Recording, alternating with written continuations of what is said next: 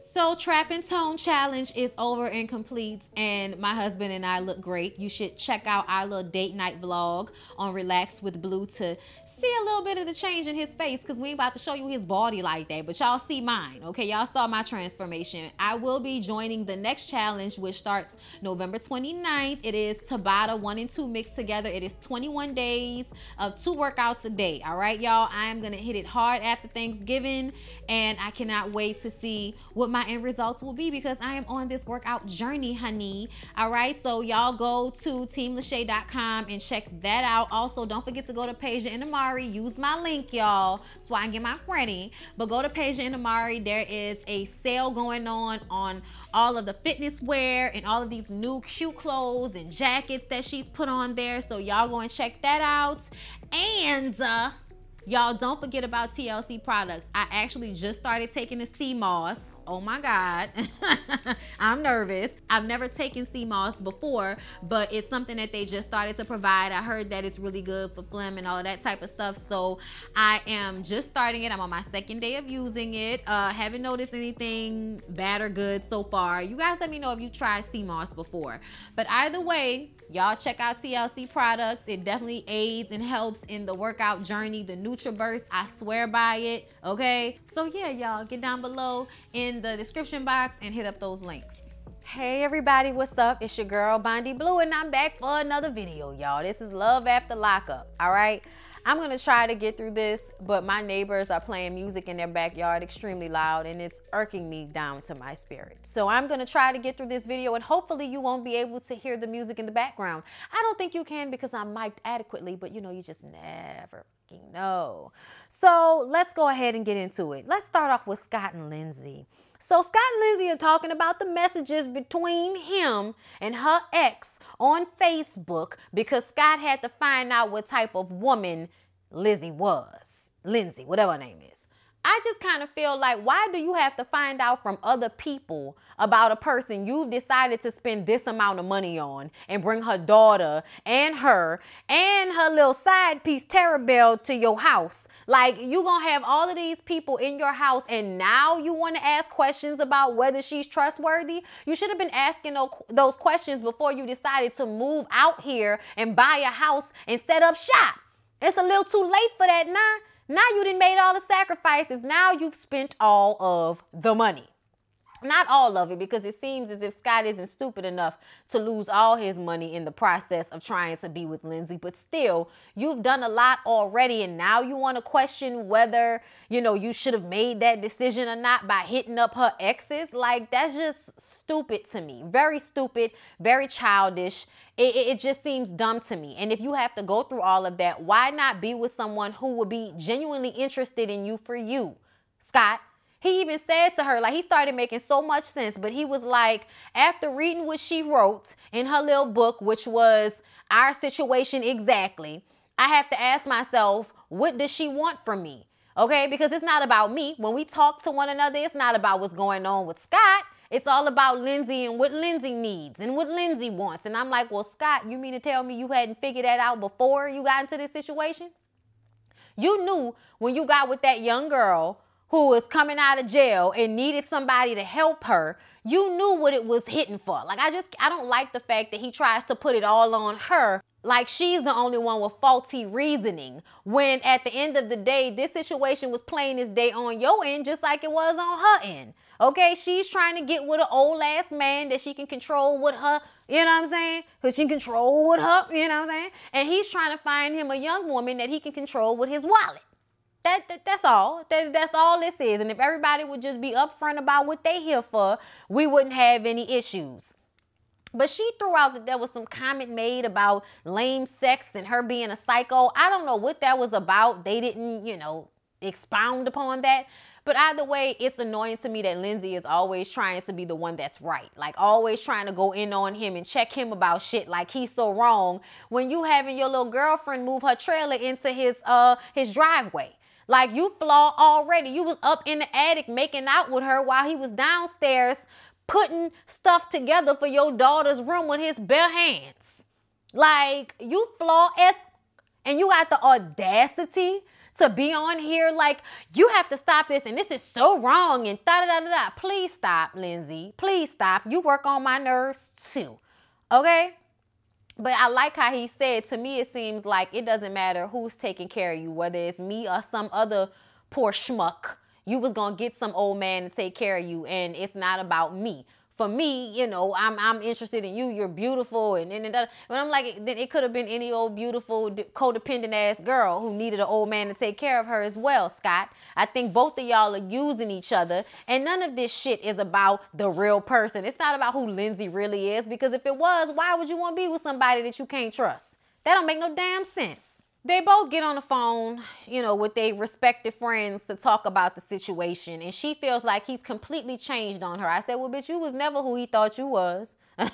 So at least you got him as he was supposed to be at the beginning. You've been lying. I can't take her, y'all. She really annoyed me talking about he don't have no money. I hate when people who don't have anything want to talk about how somebody isn't rich enough. You don't have enough money for me to be with you just for your money. Oh, he doesn't? He got a house and somewhere to put your daughter up with her own room, bitch. You couldn't accomplish that. You don't have that. You was going to go live with your mama, okay? So the fact that she kept saying that, I was just so aggravated talking about he ain't got no money. No, you ain't got no money, okay? Which is why you're here, okay? Sean and Destiny, all right?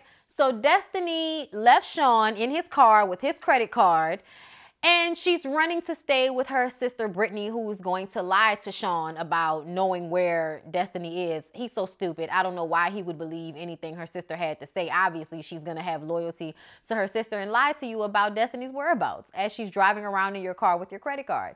But either way, we thought that Destiny might have been pregnant. Sean thinks that Destiny might have been pregnant, but oh no, she doesn't take good care of herself. She drinks like a fish, and she probably eats terrible food, you know, stressed out a lot. Just doesn't take good care of herself. You can tell by her lower stomach area that she don't take good care of herself, you know. Either way, she had inflamed intestines, not pregnancy, okay? Y'all, I'm so over Destiny and Sean. When he called asking the sister Brittany about where she was, and she was like, I don't know. And it's like, well, you know, she got this court case coming up, right? I'm still on the line for the $50,000. Nobody cares, Sean. This is what you did, okay? You put yourself in this situation. Destiny says that she's pissed off about him because he's still lying about talking to Kelly. Well, your dumb ass is the one who thinks that you're somehow going to make him not talk to her. They have 6 kids together. She's the baby mother of 6 of all of his children. Not just 6 of. All of the kids are by this one lady, and you seem to think they're not going to have any conversations with one another. You're stupid. You're an idiot, okay? And you set yourself up. Where are your kids, Destiny? Can we talk about that? Where are Destiny's kids? Who's raising Destiny's kids? Why are we not asking her questions about the welfare of her children? Y'all, I'm sorry, but she just really works on my nerves. Mad about him talking to Kelly, talking about Kelly's name isn't saved in the phone. It's like, what difference does it make? What difference does it make? You know he gonna talk to the lady. They got 6 kids together, and none of the kids are grown. It don't matter that they old enough to talk to their daddy by themselves. You still have to talk to the parent about what's going on with the kids. I don't want him eating this. He's punished. He has practice at this time. Like, children are not supposed to be responsible for their own raising just because you pissed off because you don't want him to talk to her, which is so ridiculous. Oh my gosh, he works on my nerves, y'all. So Quaylin and Chevelle, y'all. So Chevelle's mom called her cousin to come and talk some sense into her. Because even though Quaylin left, Chevelle's mom can tell that if Quaylin comes back, Chevelle will take him back. The way she kicked her shoes off and fell out on the curb lets everybody know that if he decided to come back and whisper sweet nothings into her earrings, then she would probably take him back. So he comes over to talk to her. He's talking about how he told her what Quaylin was going to do because he was in jail. He know how it is. What I didn't understand is they make Quaylin out to be the bad guy while saying you did exactly what he did. Like, what? What are you talking about, cousin? Okay? Like, you know what it is because you did the exact same thing to whatever girl you thought you was in love with before you got out of jail. Chevelle says maybe she'll just be single for a while. That's what everybody wants her to do. Be single and get yourself together so you can stop looking for a man who is not your daughter's father to take care of you and your daughter. I just want you to stop, okay? I want you to take care of yourself. If you find a man that is willing to do that, that is a blessing, that is great. But you have to be a whole ass woman before you get that. Because whatever man you bring into your life until you get your own shit together is going to use you and only make more of an issue and trauma to your daughter. It's only going to be more issues for your daughter if you bring another man into her life that's not ready for all that you're trying to put on him. I need somebody going to help me take care of my kids. Take care of your own damn kids. Take care of your own damn self. Stop trying to find somebody to take care of you and take care of your own life. Okay? Oh my God, like, geez, Louise, y'all work on my nerves with that. So because Quaylin took it all for granted, they want her to delete Quaylin's number from her phone. And she does it, but I'm like, she know that number by heart. Please believe that, okay? She can delete it all she wants to. If he call her, she know what the number is. Sarah and Michael, y'all. So she goes to pop up at Michael's hotel room. I don't know how you pop up at a hotel room. Like, it ain't your apartment, it's a hotel room, fool. Okay, but anyway, she shows up at his hotel room. She like, oh, I wonder how many women paid for this. You know, $30 here, $30 there. I'm like, yeah, bitch, you know what it's hitting for. You know how it work. I don't know why you being petty about it. But either way, they sit down and talk. And she wants to talk about the court proceedings they have the next day. She wants full custody. He wants to fight her on it. She's like, why are you trying to fight me when I'm the one that actually has full custody? You are not here. You don't live here. Why do I have to call you and ask you or need your permission or need signatures for you when you're not here? Okay, he doesn't seem to understand that. For him, it's just about you taking his kids away. It's like, I can't take something away from you that you don't have. You don't have the kids, fool. What he doesn't understand is this is so she can make decisions for her kids without needing his permission. That's really what this is about. If she's the sole proprietor, the sole provider, you know, the sole parent for the children, she doesn't have to check in with him about anything. And she really shouldn't have to because he's not there. He's not around. He's out here trying to free his mind and puss. You know, it's amazing to me how you want to get all territorial over your children, but you don't want to be there to take care of them. It don't matter that I ain't here. I'm still their daddy. Like, what? No, it does matter. It absolutely does matter, okay? Sarah talks about the last time she slept with Michael, which was the last time he came in town with Maria. She says it was closure sex. I say it was drunk, pathetic sex, but you know, whatever you want to call it, all right? He says he may not show up to court the next day. I said, oh, wow. So then they'll just take your kids away by default because you didn't show up. Child, whatever. Then we get into Michael's issues and his ailments, how he has devil dick. That's what they say about him. I said, did we need to know that? And then he meets up with his homegirl, Haley. Okay, and he talks about how he's not messing with crazy ass Maria anymore. I'm like, is that because you feel like you deserve better than a mustache? You don't, but I'm just saying it's probably because you done got a little fame, feeling yourself, think you can do better than Maria after we finish pointing out that mustache she had. Also because she didn't care about getting you locked up again, and you care about your freedom because there's puss out here. There's no puss in there. You can't keep having sex with the lady guards. They get all upset and then take commissary from you and search your lock. It's too much going on, you know, when you go back to jail. So he's trying to stay out of jail. He says he needs to clear his head, and he does it with Haley. And I was just like, oh God, he's such an asshole. He's such an asshole. Like, you wish he cared about his kids. You wish you saw all of this determination and interest in his children. You know, because to me, it seemed like you only want to be a dad when the camera's around. You only want to be a dad when you can show somebody that, oh, look, I'm playing with my kids. Now I'm going to leave and not see them again until the next time we tape. You ain't shit, Michael. Lamar and Andrea, y'all. Another situation that pisses me off. So Lamar takes Priscilla to meet his other daughter, whose name I forgot and didn't catch. So I'm just going to call her the older daughter because he only has one other daughter, okay? They meet up. I didn't think she was going to meet up with him, but she loves him and she wants to spend time with him. But she's angry with him for the way he wasn't there for her whole life. And then when he gets out, he's able to give the life she wanted to Priscilla, and he's letting Andrea keep them apart. So it's a lot going on right now. And the daughter had a lot of feelings and emotions. I also didn't like the fact that he left Priscilla and her to talk to one another. you know, alone first. Like, you could have got that ice cream on your way there and left Priscilla with a producer so you could talk to your daughter first and get some understanding with her. But she was very sweet to Priscilla. Priscilla's a sweet little girl. Priscilla was like, I'm happy to see you. I'm glad I finally got to meet you. You know, like, smart and sweet. And I think that by God's saving grace, she might actually have a chance in this life to be somewhat normal, even with Andrea as her mama. Okay? So after Priscilla and the older sister finish having their moment together, he comes back and they spend more time together. But basically, she tells Lamar he needs to get Andrea's ass together. If we're going to spend time together, you have to tell her that and be honest with her and tell her what it's going to be. And he says after seeing both of his daughters spend time together and, you know, start to form a relationship, he will not let Andrea get in between that again. I said, yeah, we'll see. So Andrea and Tennyson go to talk to one of the mission people at the Mormon church that they go to. Okay, I think his name was Michael or something. And she's one of those people that put on. So she brings Tennyson here so this man can convince Tennyson that he should go on this. So she takes him to Michael so that he can be convinced that the mission is what he needs to do. So in the Mormon religion, apparently, you know, when you're a young man, you do go and do a mission for a couple of years. You travel around. It's something amazing for you to partake in.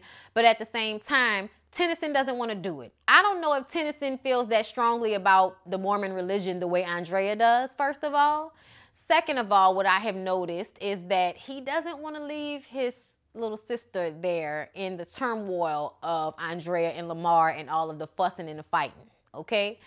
And I was just like, wow, Tennyson, the fact that, you know, you make it about Andrea and Lamar when we all know that Andrea is the primary reason why there's so much fussing and fighting going on in that damn house. Lamar will be somewhere not saying nothing, doing his music, nothing. You know what I'm saying? Minding his own business. Here she come with the screaming and hollering because she don't know how to handle her emotions or have a calm conversation without flipping the hell out. She needs to go to therapy, okay?